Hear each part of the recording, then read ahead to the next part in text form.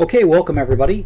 This week, attitudes, more than a precondition of behavior. A sip of water because I'm dealing with my September allergies, hay fever.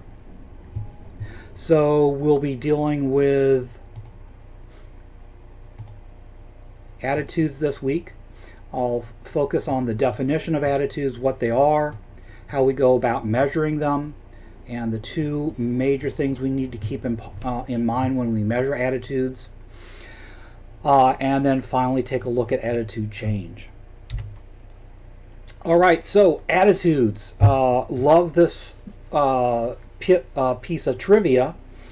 Gordon Allport keeps on popping up in our class, even though he is not a social psychologist. He was a personality psychologist, but again, brilliant psychologist. So he came up with one of my favorite definitions of attitudes. The concept of an attitude, he says, is probably the most distinctive and indispensable concept in contemporary American social psychology.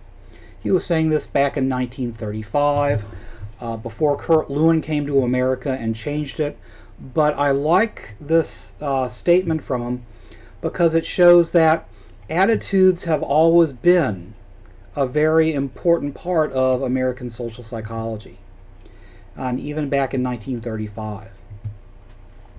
And so how he actually defined it is that attitudes are a precondition of behavior. That is, if you think about what that term means, a precondition, so that before you act in a certain way, you're going to develop an attitude, and the behavior is going to come from that attitude, and that makes a lot of sense.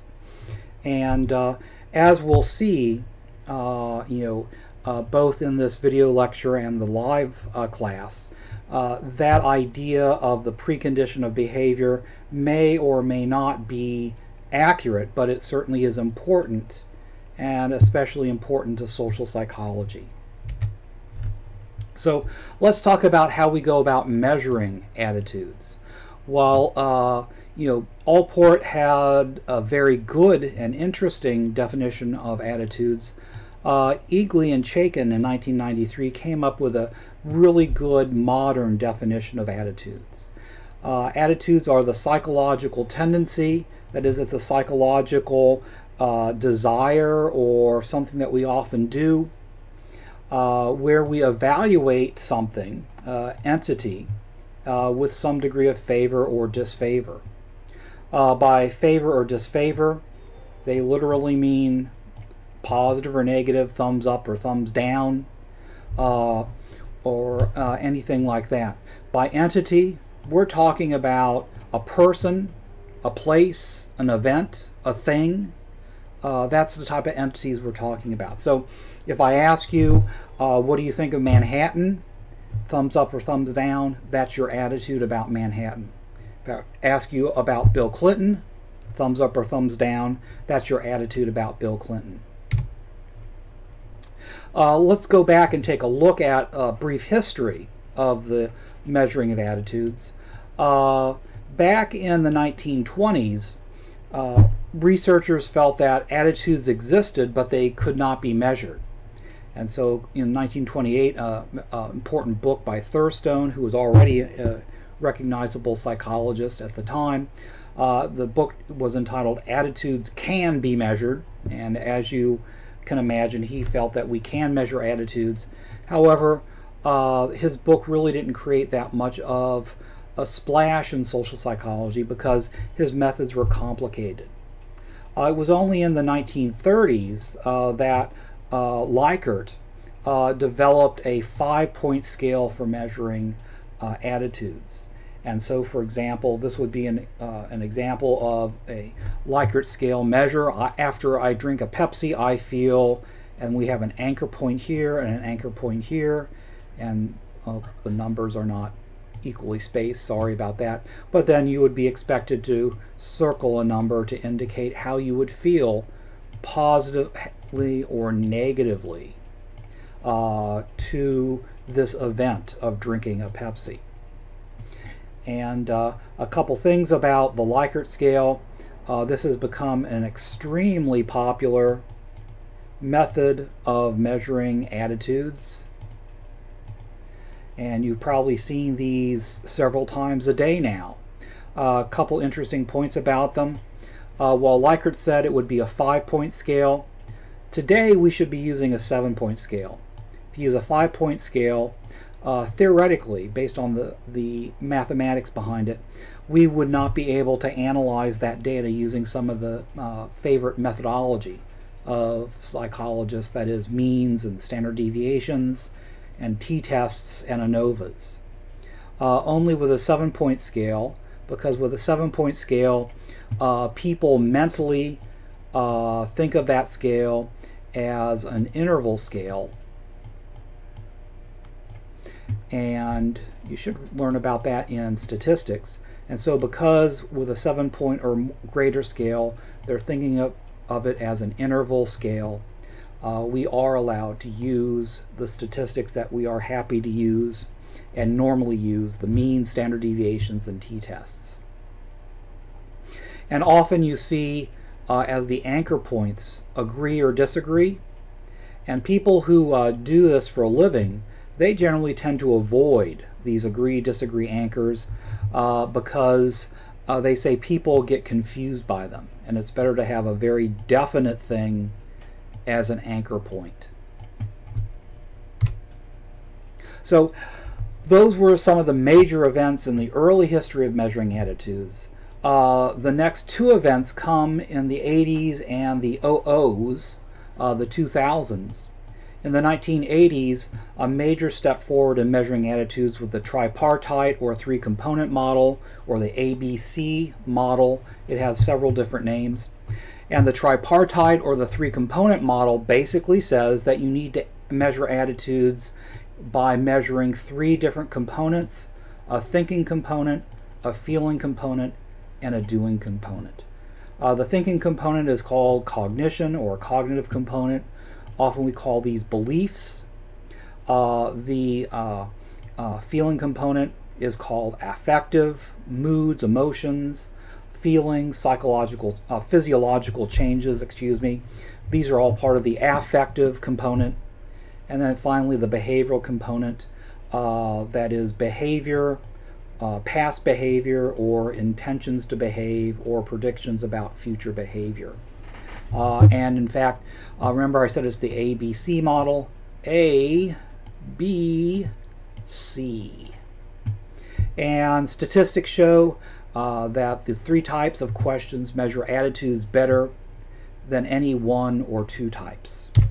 And here we have the Pepsi scale, and we can see that we have here 2 examples of one of the categories. Here we have 2 examples of another, and here we have, wait, am I doing this right? Nope, did it wrong. Let's go back.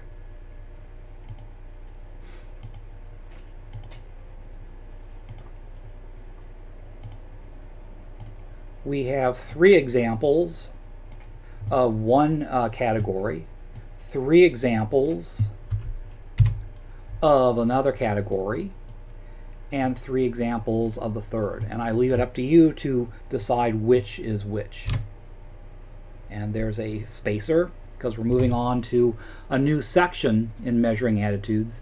And then, as I said, in the OOs, one of the things that we discovered is that attitudes are not unidimensional. They're multi-dimensional, or actually bidimensional. So let's talk about that. What do I mean by unidimensional? One dimension. We felt that up until the 2000s, that attitudes really were only in one dimension, that is anti to pro. Just as Eagly and Chaikin said. That is, you say, you give people an item such as I blank Pepsi, dislike, to like. This is a unidimensional measure of their attitudes towards Pepsi. And in working with these unidimensional scales, do you like Joe Biden? 1 dislike, 7 like. In working with these scales, researchers discovered that they were not working that well, based on the statistical analyses of how people respond and how people react to things in real life. Because remember, we're measuring attitudes, which means that, number one, we question whether or not our measurement is the same as the actual attitudes in somebody's actual head.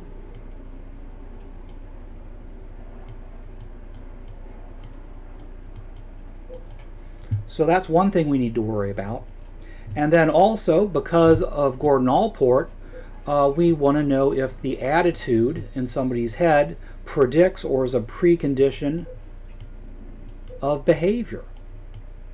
So we would look at measures of attitudes and to see whether or not they actually do measure the attitude people have in their heads, that is these Likert scales, and if they actually are a precondition or predict behavior. And these unidimensional scales were not working out.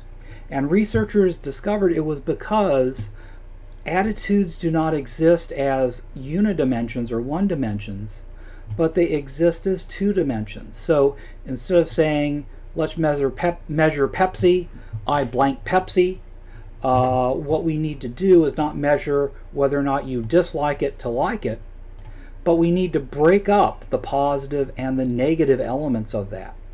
So we need to have one question which is going to measure your dislike of Pepsi, whether or not you do not greatly dislike Pepsi, ooh boy, or if it's a low dislike, or if it's a high dislike of Pepsi. How strong is that attitude of your dislike of Pepsi?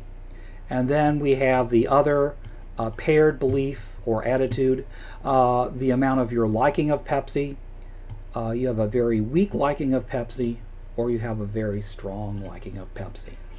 That is, this method does not really measure attitudes that well. To really measure attitudes well, you have to measure both the negative component and the positive component. For example, we often ask people to state their attitude on abortion, a very controversial political topic, as anti-abortion, pro-abortion on a unitary scale. But what we find is a lot of people will answer in the middle, and only when we ask people what are their negative or what are their anti-views about abortion, what are their positive views about abortion, and then have them rank it from how weak to how strongly negatively they feel, and how weak to strongly positive they feel, do we actually see that people are not just in the middle. And in fact, when you do give a bidimensional scale to people, you find something very interesting. People mostly say that they are strongly against abortion, and they are also strongly in favor of abortion. And this is what I was talking about before in terms of the research with just the unidimensional measures of attitudes were not panning out, because it wasn't that people were in the middle, that they were strongly against and strongly in favor of abortion. And that's a very odd situation, and so we had to develop a theory to really explain what was going on and to understand it. And so when we measure attitudes by two dimensions, bidimensionally, what we discover is that we could have several different responses in terms of your attitudes. So we created this contingency table here to explain it. That is, here are your in favor or your positive attitudes towards something, abortion, Pepsi, whatever. Those in favor or positive attitudes could be either weak or strong, and the negative or the anti-against attitudes can be either weak or strong. And if both sets of positive and negative attitudes are weak, then we would say that you are indifferent. How much do you dislike Pepsi? Not that much. How much do you like Pepsi? Not that much. So you're really indifferent about Pepsi, aren't you? But then if you have a very strong in favor attitude and a very weak against attitude, we would just say that you're in favor.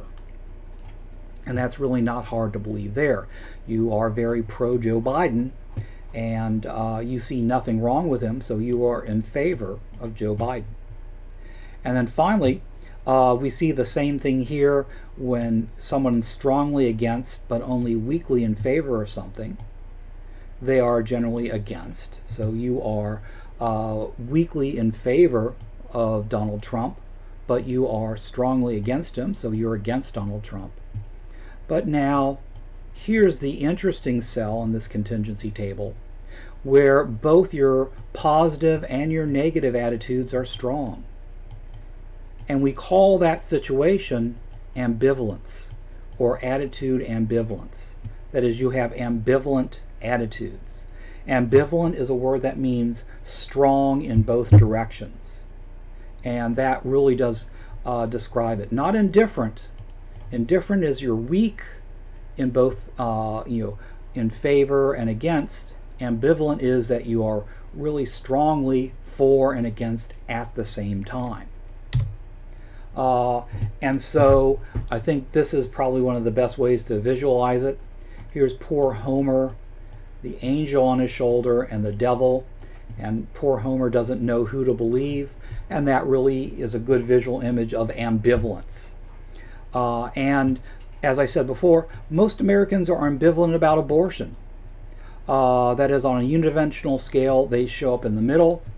But on a bidimensional scale, they show up at the end very strong, both strongly against and strongly in favor. They have attitude ambivalence. Most Americans have attitude ambivalence about abortion. And why is this, and how can it exist? Well, it seems that two brain systems control the positive in favor and the negative against attitudes. And this is really not surprising when you say that, because psychologists have known for at least 150 years that human beings have problems, and animals too have problems with approach avoidance. And this is a classic problem in psychology, where people are at the same time drawn to and afraid of something. And clinical psychologists talk about this, experimental psychologists talk about this, and now with attitude ambivalence, social psychologists are talking about this. So two different brain systems control the different approach and avoidance, or approach would be the in favor or the pro, the positive attitude system, or the avoidance or the negative or the against attitude system. And they're not really connected. Evolutionary psychologists say they're not connected because they evolved at different times during our evolutionary history. So therefore, they didn't evolve in a way where they could communicate with each other. And so you have two different systems sending our conscious mind impulses, and our conscious mind has to deal with them. And once I explain that, we can really start to understand more intuitively what ambivalent attitudes are. Ooh, look at that Sonic milkshake. Man, I'd love one. Really, really love one, but then again, I'm on a diet, so I shouldn't have one. Likewise, McDonald's, or you could say, for example, ooh, I'd love some French fries, but then McDonald's doesn't have real French fries, but they taste so good, but they're not really potatoes, are they? Staying up late and looking at your tablet, you want to do that, but you know you should be getting some sleep and getting some shut-eye, but you just want to look at a couple more posts. Cigarette smoking, people want to quit cigarette smoking. They know it's making them sick, but then again, they just can't do it. So there's an approach and avoidance, or an ambivalence about that. I have here studio wrestling, which of course is really fun, but it's fake and really stupid at the same time. So at least I have ambivalent attitudes about liking it. And maybe this is the queen of ambivalence, Hillary Clinton. People loved her as a senator. People loved her as a Secretary of State. But people hated her as a political candidate. So you have strong positive and negative attitudes about Hillary Clinton. Again, all of these are coming from the fact that you are, let me get up. All of it is coming from the fact that you have two different brain systems. And one brain system is looking at this, the sonic shake, and they're saying, ooh, I want that. And it's sending you strong signals to go out and find a sonic and get one of those. Oh God, those shakes are so good. But then another part of your brain is saying, you know, you're not supposed to do that. You're on a diet. And so you have ambivalence. And that's how ambivalence works. Of course, if we have ambivalence about things, that means in some situations we just stand there and do nothing. But we can't do that sometimes. We have to vote, and so we have to make a decision. So how do we make a decision, or how do we make a choice between the two competing impulses? And there are two methods that people use to deal with ambivalence and to resolve it. One is to allow trivial situational factors to determine behavior. And the other one is to use psychological distance to determine behavior. So let's talk about trivial factors first. This is where you use trivial factors in the situation to allow you to resolve the ambivalence. So quitting smoking. You have ambivalent attitudes about quitting smoking. You're really jonesing for a cigarette, but you know it's bad and you want to stop. And what usually ends a lot of attempts by smokers to stop smoking is when a friend of them offers them a cigarette. And this is nothing planned, this just happened, and that's when they basically give up. And the better way to visualize this is to think about a balance scale, and we have the I want to stop smoking things weighing here, and the I want to keep on smoking things weighing here. And if you're in a state of ambivalence, the weight of the two scales are equally balanced. And so what happens is something that you don't plan on happens, something that's probably random. As I said, it's trivial, something probably not under your personal control. And a random weight is added to one scale or the other. And depending upon what trivial random thing in the environment it is, will determine whether or not you stick with your quitting smoking plan or light up again. And indeed, that's how it works for all of the things. You decide whether or not you're going to vote for Hillary Clinton based on trivial things in the situation. That is, remember 3 days before the election, there is that whole thing about the emails again. And so that was a trivial situational factor, random, that probably tipped the scales for a lot of people with her. And other trivial situational factors, we can't go to a Sonic because I don't think there's Sonics here in New York City. So there we go. But each one of these, one way to resolve them is through trivial situational factors. For example, condom use. McDonald and Heine in 2008 looked at college students, and they surveyed college students in a prospective design, and that means that pro means before. So they looked at subjects before the events happened and then afterwards.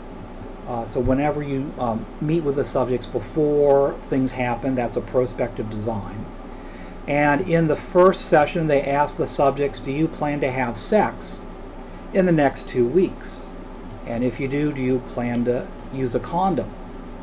And almost all, and subjects said, well, I don't really plan to have sex, or some said that they do plan, but most said that if they will have sex, they will definitely use a condom. So the key thing here from the first session is that subjects were very positive about using a condom. Almost, I think, 100% said they will use a condom if they had sex. So then they waited 2 weeks, called them back in the lab, and said, did you have sex in the last 2 weeks? Yes or no? And when you did have sex, did you have a condom? And here's what they found. Out of the 65 participants, those that said yes, 91% that said yes, they had sex. Oh, excuse me. That's not correct. Let's go back a second. Here. There we go. So they asked them, did you use a was the intercourse planned or not? And out of those that said yes, if the intercourse was planned, 91% said that they used a condom. What about the people who said they had sex but it was not planned? How many used a condom? That dropped down to 58%.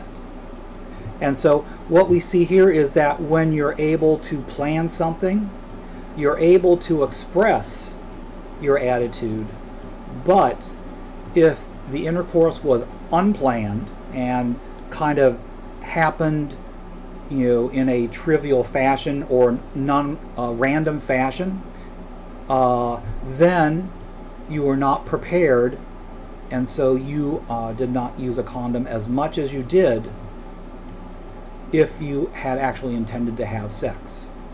And also the planned intercourse situation was where the use of the condoms mirrored the very high levels of the attitude of wanting to use a condom. So another example of how trivial factors can affect the expression of an attitude, especially an attitude you're ambiguous about. And then the other way of resolving attitude ambivalence is psychological distance. And what do I mean by psychological distance?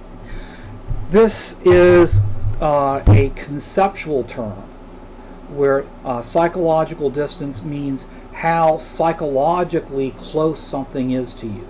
Not physically close, but how psychologically close. So, for example, my wife is more psychologically close to me than my mother because I care for her so much more. California, the fires in California are more psychologically distant than worrying about COVID, because COVID is right here in New York City, but the fires in California are actually a physical distance away. Or, for example, worrying about what happens in terms of eating out in New York City when the winter comes. That's more psychologically distant than right now, because that's like a month or two away, because the outdoor dining doesn't end until the end of October. So we're talking about all different types of distance. And what researchers have known for a while is that this approach system, or the in favor or the positive mental system, the positive brain systems, they're stronger and they predominate at a larger psychological distance. So therefore, let's say that I have had ambivalent attitudes about Hillary Clinton. I had positive and negative feelings about Hillary Clinton, hypothetically. And so as it got closer to the election, these positive feelings got weaker and weaker, and at a long, temporal distance, when that decision was a far away, situation, those positive feelings were much more stronger. And then the avoidance or the against system, or the negative system, it predominates, or it's stronger at close range. And so let's say that as we get closer and closer to the election, and I realize I have to decide, then the avoidance or the anti-attitudes about Hillary Clinton get stronger and stronger and stronger. And I say that hypothetically because really I have mainly positive feelings about her. But that was just a hypothetical. And so that's another way in which we resolve attitude ambivalence, by the psychological distance. Again, close range, negative wins out. At a distance, positive wins out. Oh, and I had a couple examples of that. I'm sorry, I got rid of the slide. I don't know why. So one example is Hillary Clinton. Another is abortion. As I said, Americans have ambiguous attitudes towards abortion. And the way it works out, if you can think about this systematically, I have to click twice to get my pen back after I erase for some reason. But at a distance, at a psychological distance, the positive or the approach attitudes are stronger. So when you ask people about abortion and you do it in a way that highlights the psychological distance, you get an expression of their in favor attitudes. Do you believe that a woman should have a right to have an abortion if she so chooses? Now, that is phrased abstractly, and anything abstract is at a great psychological distance. And so most people are in favor of the right of a woman to have an abortion on demand because it's phrased and it actually exists as an abstraction. And so we see that as a much more positive thing, and that's how we get rid of our ambivalence. However, when people think about themselves having an abortion, or you question them about themselves or a family member, your wife or daughter or mother having an abortion, now the psychological distance is close and the negative avoidance attitudes are stronger, and you see more negative expressions of the attitude. And then finally, as we'll see in a couple of weeks, racial attitudes in America are ambivalent. That is, white people have very strong positive and negative attitudes towards African Americans.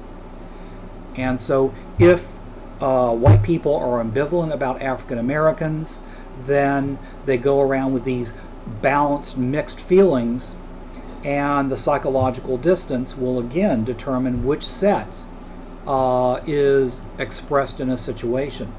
So when you ask white Americans about laws, about should we have laws that allow people of different races to get married, that's an abstraction, so it's a distance, so the positive attitudes win out, and so white people will generally say, oh yeah, of course, it's just horrible to have laws that bar people of different races from getting married. But then we change the way we're phrasing the question. Would you be okay with your daughter or son or brother or sister to marry a person of a different race? Now that it's at close range, the avoidance attitudes become stronger and people express